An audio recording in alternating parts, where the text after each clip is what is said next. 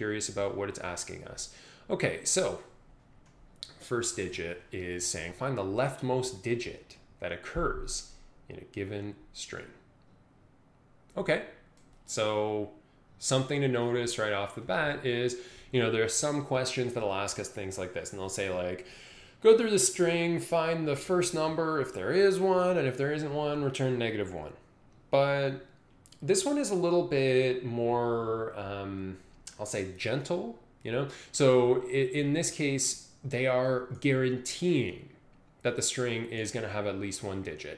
So that's, that's kind of nice. We don't have to worry about the situation where there isn't one. And as it turns out, that's actually going to be really nice in some of the ways we're going to do this one.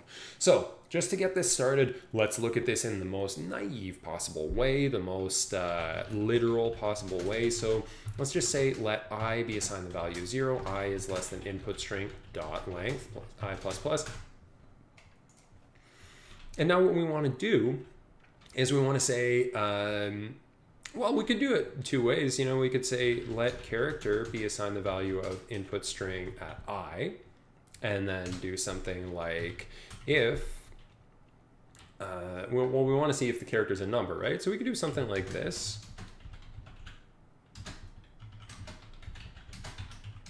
If it's between 0 and 9, right? Something like that. And then if it is, just return the character. And normally this is where we would do something like at the end, return -1 if you don't find one. But as it turns out, we're not actually going to have to worry about the -1 because it's not going to happen anyway. Like we are going to have a digit. Well, that wasn't too bad. Okay, so we're finding the right digits in all of these cases. I'm noticing in each of the 3 examples given, because there aren't that many tests here, they don't have any that have more than one number. So let's make one with more than one number. And the output should be 1. And it's the string 1 because we're talking about like a substring of this whole thing. So output is the string 1 because that's the first one there. So let's go okay. And we'll run the tests on that. We'll see if that one works, if there are more than one digit. So yeah, great. We're finding one. All right.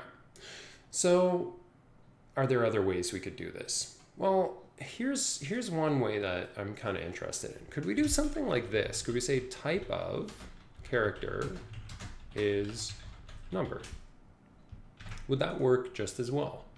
As it turns out, no, it wouldn't. It wouldn't work for this one that has multiple numbers. It wouldn't work for any of them. And the reason is basically exactly what I was saying over here. The expected output is the string containing the digit 1. It's not just the number 1, it's the string containing the digit 1. So that's why we sort of have to keep it the way we had it before, something like this. Or at least, that's one way to do it. Now, before we go any further, I also want to say it's pretty clear that we're not using I in our loop at all here. We're not using the index for anything. We're just using the character itself. So because of that, I'm going to rearrange our loop. I'm going to say let character of input string. And then we don't need this line. So not only does it make the contents of our for loop, like the specifications of our for loop, nicer, it also means we don't have to keep as many lines inside the for loop itself. And really, I mean, we're looking at just one line here. So technically, we could even like just bop this up here and have it technically be a one-line solution. Now, if someone told me they came up with a one-line solution and they showed me this, I'd say, it's a debatable claim. I don't know about that. But anyway, this is working. It's passing the tests, including our custom one. So that's good, right? But first of all, I'm going to put it back the way it was because it's a little easier to see that way. There's something about this that's still kind of rubbing me the wrong way, I guess. I mean, I like this enough that I'm going to sort of keep it here for memory's sake, nice little souvenir. But for this one, I want to actually change this because we're talking about strings here, which is why we weren't able to use type of number. But since we're talking about strings here, this is a great opportunity for us to use regular expressions. So we could say something like this. If this is 0 to 9, if this is going to be,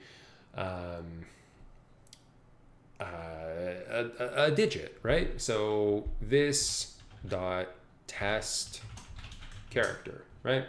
So if our character is something between 0 and 9, then we'll return that one. So let's see if that's going to work. So 0 to 9, test it. Yeah, that works. Okay, not bad. So we're using a regular expression here. Now, I was thinking about this problem, and I was thinking, what if we don't want to loop through this whole thing?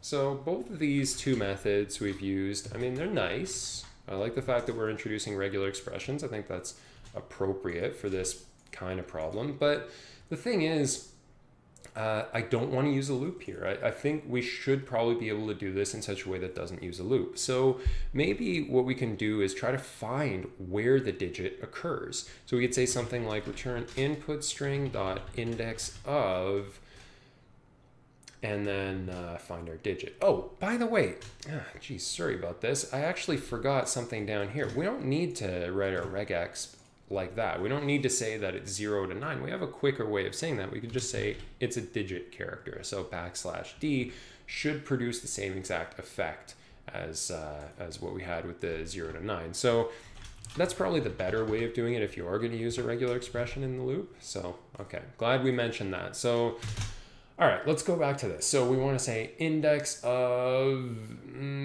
well, what? We want to find an index of a digit. How do we do that?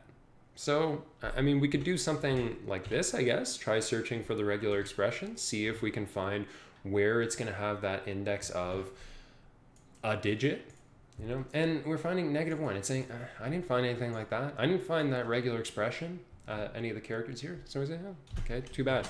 Maybe we'll try something like this. And, oh, I missed some of them. There we go. Maybe this will work, right? Like maybe it's going to match just one of the characters here and see where that ends up. And no, that's not going to work either. But I'm glad we tried it because it's sort of ruling out possibilities. So I was thinking about this, you know, I was thinking, well, what if we do want to use something like index of, but with a regular expression instead of just a string? And it turns out, yeah, there's a thing for that. Now, I believe this is a new ECMAScript 6 thing, and I don't think that this is ready to be used in production, but we're going to use it here just to sort of demo it to see how it works. And so we're going to search the input string to find something that matches our regular expression here. Let's run that, and we'll see if that's going to work. So this is interesting. It's saying 4. Why would it be saying 4? Well, if we think about where the 1 is, it's at index 0, 1, 2, 3, 4. Okay, so it's at index 4. But we're not looking for the thing, like, we're not looking for the 4. We're not looking for the index. We're looking for the thing at index 4. So input string at input string dot search for a digit. Okay, so there we go. That's passing that. It's passing that. I'd say this is probably pretty good, right? We've got this search thing, but there's still something about that that's rubbing me the wrong way. I mean, I'm glad that we're not using a loop now. I think that's pretty cool. But I kind of think like we've got an input string here, we've got an input string here. The repetition is kind of, it's bugging me. It's bugging me a little bit. So, and the main thing that's bugging me about this is we're using a search to see where the regular expression is going to match. And then we're returning the match. But the thing is, regular expressions kind of work that way naturally. You know, we could do input string dot match and then just put the regular expression in there and it would just tell us what it matches.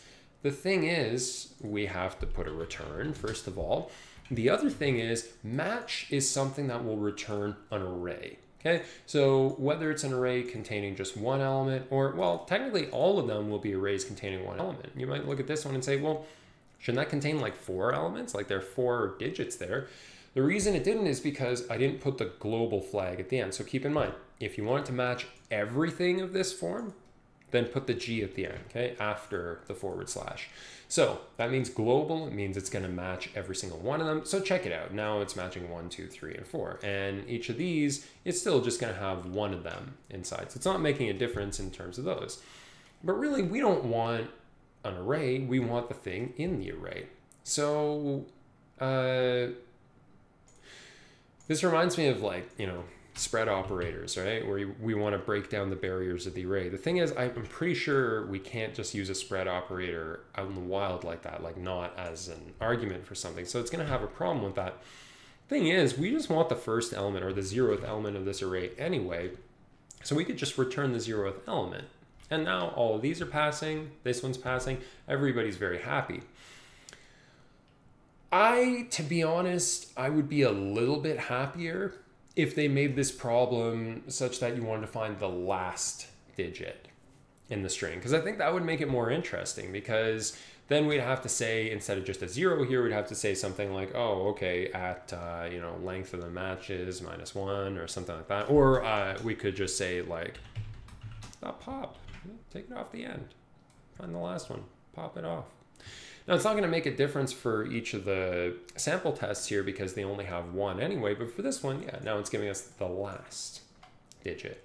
Okay, but that's not what it was asking for. So instead, if we want to do something similar to that, we could do a shift, which is basically going to take it off the left end of the array instead of the right end of the array. So is that going to work? Yeah, that's going to work. So what's better, using shift or using 0? Well, I mean, they seem pretty much equivalent for a question like this where we're not going to be dealing with like a very huge array. I don't think it's going to make a big difference, but I'm going to use the at 0 just because it's a little less destructive. It's not going to be mutating. I'm not actually changing this array. And it's not like I'm using this array for anything anyway, but just in case, like in case there was something we wanted to do with this, maybe we're writing some code that someone else is going to be using, and we want it to sort of go according to their expectations, right? So we don't want to be messing up the array after we find it. So let's just do something like this, and I think that should work. Is it going to pass all the hidden tests? Let's find out. Yeah, it passes all the hidden tests. Okay, great. So let's just make one more change here. Or not even necessarily a change. I just want to show you another alternative. So this is totally fine. But another way we could do the same exact thing is, notice match is a string method. Okay, so a string can do a dot match.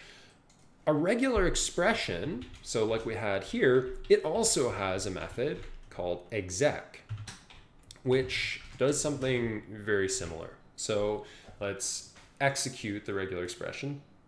And we find the issue now is we're back to this. We're inside of an array. And, oh yeah, again, because I didn't have the G on the end there, it's only finding 1. But, that's fine. I'll just get the 0. In fact, I guess we don't really need the G on that one since we're just finding the first one. So that's, again, a reason why I think it might have been more interesting if they made us find the last one instead of the first one, but that's fine. So, which one of these is better, the exec or the match? Well, let's see if they both pass all the hidden tests. Yeah, they do. Okay, so are they equally good? Well, it depends on the usage.